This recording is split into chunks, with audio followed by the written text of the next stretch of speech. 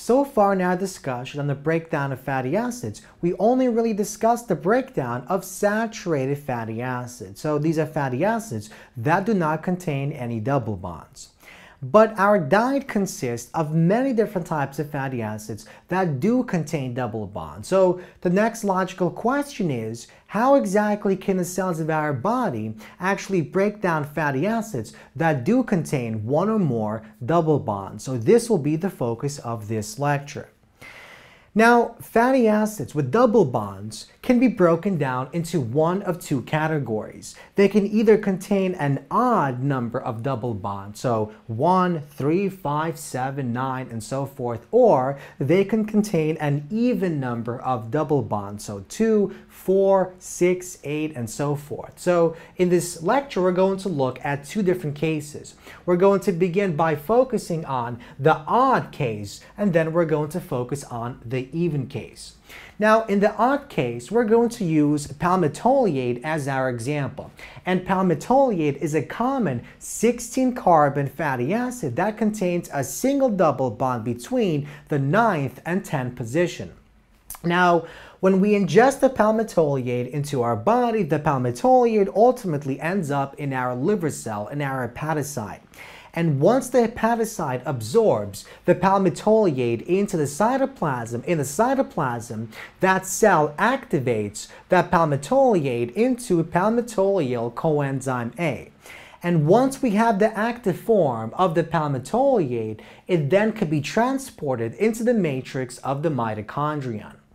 Now, once the palmitoyl coenzyme A is in the matrix of the mitochondria, it then undergoes 3 cycles of beta oxidation, the same beta oxidation pathway that we discussed in the previous lecture. So once this undergoes 3 cycles of beta oxidation, it produces 3 acetyl coenzyme A molecules, and it shortens this 16-carbon molecule into a 10-carbon molecule, this cis delta 3 enol coenzyme A molecule. Now, the problem with this molecule is the following. The first enzyme that catalyzes step 1 of beta oxidation, the acyl coenzyme A dehydrogenase, cannot actually act on this molecule. Why? Well, recall that acyl coenzyme A dehydrogenase basically generates a double bond between carbon 2 and carbon 3. And the problem with this molecule is we already have a double bond between carbon 3 and carbon 4. And so this enzyme cannot generate a double bond between carbon 2 and carbon 3 because of the presence of another double bond between carbon 3 and carbon 4. So this molecule is not a substrate for acyl coenzyme A dehydrogenase. So how exactly the cells of our body actually prevent this problem, fix this problem? Well, one thing that our cells do is they take this molecule and transform it into an intermediate that can be fed into the beta oxidation pathway. And this enzyme that carries out this process is an isomerase. So it's called cis delta 3 enol coenzyme A isomerase. And what this does is this enzyme changes the location and the configuration of this double bond. So it takes the double bond and places it onto this position, and that also changes the configuration from cis to trans. So we transform the cis delta 3 enol coenzyme A into a trans delta 2 enol coenzyme A. Now, this is an important step because now the second enzyme, namely the enol coenzyme A hydratase in the beta oxidation pathway, can now act on this molecule and then transform it into ultimately acetyl coenzyme A. And then we can have 3 more cycles of beta oxidation to basically release and produce all those acetyl coenzyme A molecules. So we see that anytime we ingest A fatty acid that contains an odd number of double bonds, this is basically what we're going to find taking place. So we're going to have this isomerase that will transform these cis delta 3-enol coenzyme A molecules into the trans delta 2-enol coenzyme A molecules so that they can be fed into the beta oxidation pathway. Now, what about the case when we have an even number of double bonds in that fatty acid? So, to demonstrate what our cells actually do, let's discuss linoleate. Linoleate is an 18-carbon fatty acid that contains 2 double bonds. One double bond is between carbon 9 and 10, and the other double bond is between carbon 12 and carbon 13.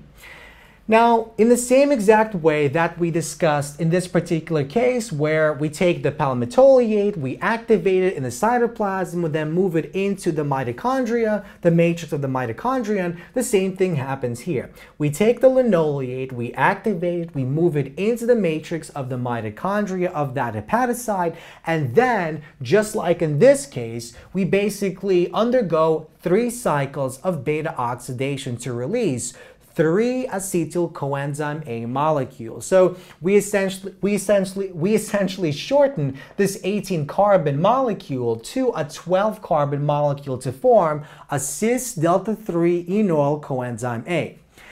Now notice we basically come to the same exact position as we were in this particular case. So here, this acyl coenzyme A dehydrogenase cannot act on this molecule because of the presence of a double bond between carbon 3 and carbon 4, as we saw in this case. And so once again, this same isomerase has to act on this molecule to basically change the position and the location, so the position and the configuration of this double bond. So we go from a cis double bond between carbon 3 and carbon 4 to a trans double bond between carbon 2 and carbon 3.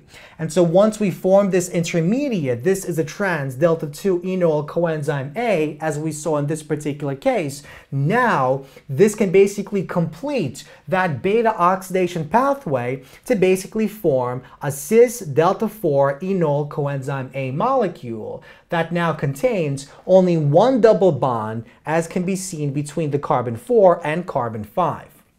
Now, this molecule is a substrate to acyl coenzyme A dehydrogenase. And once the acyl coenzyme A dehydrogenase acts on this molecule, it forms a double bond between carbon 2 and carbon 3, and so we form this molecule, which we call the 2,4-dienol coenzyme A intermediate.